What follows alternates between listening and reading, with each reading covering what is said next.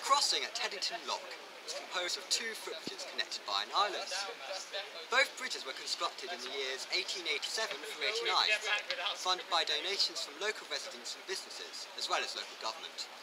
The western bridge here is an iron suspension bridge, whilst the eastern bridge is an iron girder bridge, with a larger height allowing taller vessels to pass under. The blue and white painted ironwork of the western suspension bridge makes it look very pleasant to look at.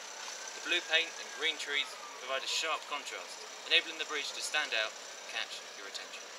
The eastern bridge is much simpler, but it's still nice to look at because of the same blue paint job. I said last week that Kingston Rail bridge was a bit dirty because of the grey painted ironwork. The Teddington Lock bridge shows how much difference a little bit of colour can make. The crossing here uses two footbridges of different design and an island, which is quite a unique and pleasing setup. Suspension bridges have first been pioneered at the start of the century. Designer G. Pooley made use of the technology for a longer stretch over the rear screen.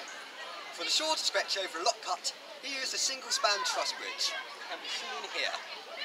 The latter structure reused materials from a temporary bridge erected at Hammersmith. It's good to see that even the Victorians had some notion of the need to recycle.